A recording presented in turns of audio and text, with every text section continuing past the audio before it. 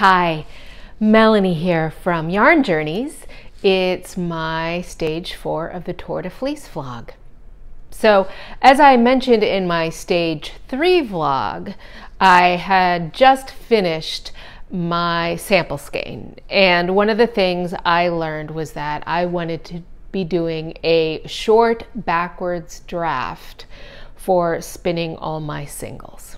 Well, today, during watching the stage on TV, I spun just over half a bobbin of singles using short backwards draft.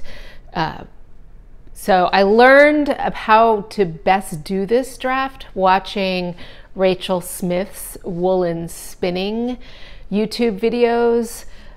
She has an amazing compendium of techniques and tutorials, and just her overall podcast that she does on a fairly regular basis is extremely helpful. And I also took her spinning for a sweater class from the School of Sweet Georgia. Anyway, having watched her do short backwards draft, I tried to copy what I saw as her technique as best as possible. I'm not going to try and show you that here because I probably actually have it all wrong. But in any case, it has been working for me. And now my goal is really to spin consistently day in, day out through the Tour de Fleece and through the end of this sweater spin. Now, to that end, following the examples of the spinning instructors I've been exposed to so far, I made a card with, and I don't know if you can see this very well, but it has a sample single and as well as a sample ply back piece there. And I can hang this on my spinning wheel, and as I'm spinning, I can compare how things are going in comparison to what is my goal as represented on this card. So thought I'd share a little bit about what I have written down here and how I'm getting to the measurements I discuss. So for my single, I am going for a single that's about 20 wraps per inch.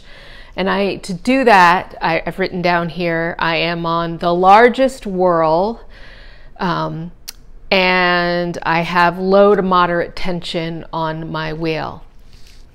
So to make sure that I am spinning at 20 wraps per inch consistently for those singles, I am using these sort of little tools from Katrinkles. I will link to them in the description as well. And in this handy tool, I can compare my single to the groove she has there to make sure that I am spinning 20 wraps per inch. Then for my ply back sample, I am working towards a 9 to 10 wraps per inch, which is what worsted weight yarn typically is, and a 30-degree twist angle. So that twist angle will help make sure that I am spinning consistently with the amount of twist I've got. And to measure the twist angle, I'm also using the sort of Katrinkles twist angle tool.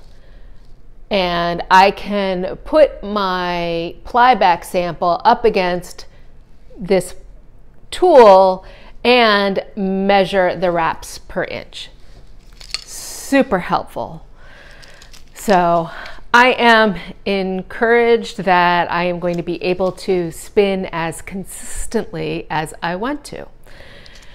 So 1/2 bobbin so far. I'm pretty happy with my progress, but I will keep you updated.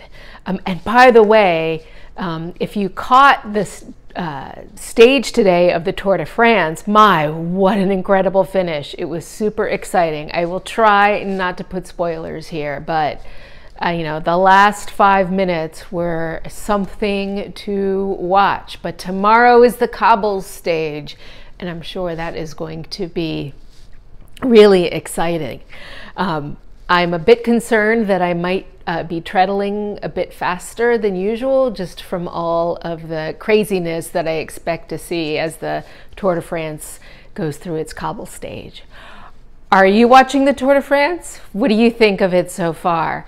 And how is your spinning going? Let me know in the comments below. If you've liked this video, please give it a thumbs up, a like down below, and subscribe so that you don't miss my next stages vlog. See you tomorrow.